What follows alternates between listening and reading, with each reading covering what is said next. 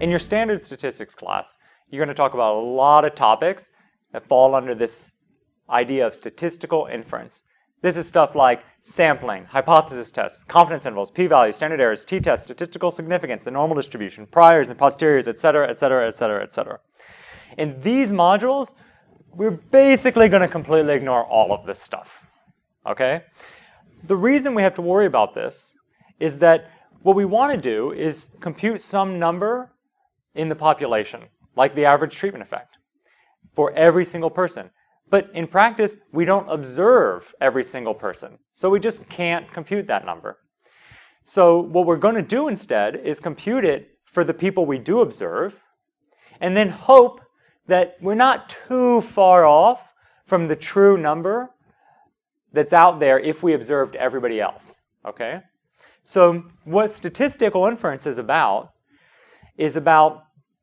computing statistics, okay, using the data we have to learn about the data that we don't have, but we feasibly could have gotten.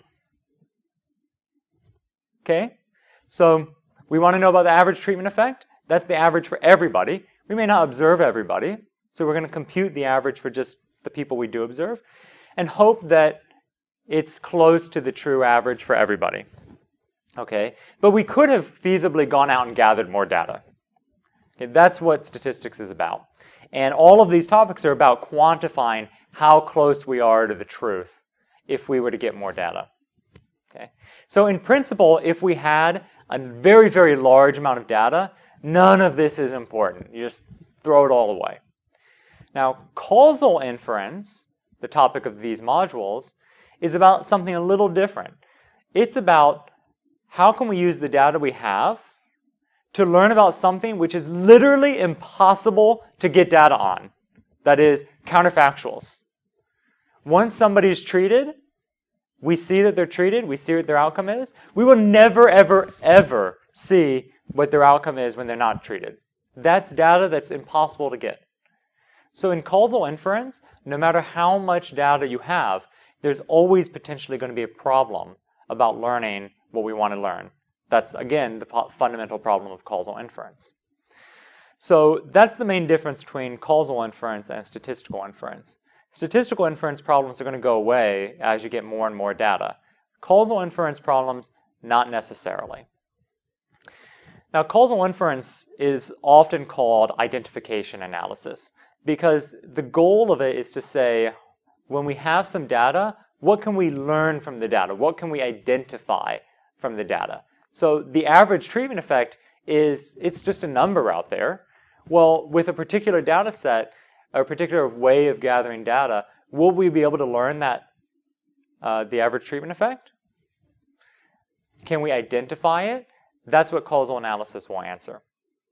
Okay, so the techniques we'll study later on are often called identification strategies because they're going to be ways for showing that you can actually learn numbers like this, like the average treatment effect, from real data. So in practice, however, we're usually going to have not an enormous amount of data. So usually we will have to worry about stuff like this, statistical inference.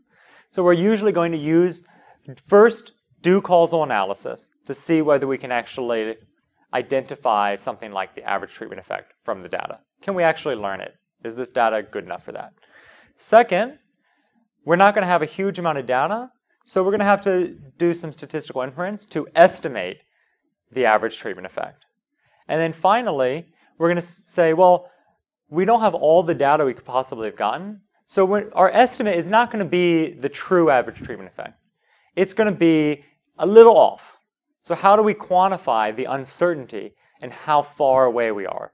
So those are going to be the tools that statistical inference uses. But in these modules, we're going to focus on that very first step.